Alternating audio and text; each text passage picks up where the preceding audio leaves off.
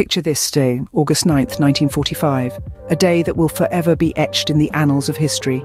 In a desperate bid to end the Second World War, the United States drops Fat Man, a plutonium bomb, on Nagasaki, Japan. An inferno of heat and radiation engulfs the city, causing immediate devastation and loss of life. The aftermath is just as grim. Thousands more perish from radiation sickness and injuries. A stark reminder of the horrors of war, the bombing of Nagasaki stands as a symbol of the destructive power of nuclear weapons. As we remember, we must also strive for a world where such atrocities are never repeated. Here's to peace, understanding, and a future free of nuclear conflict.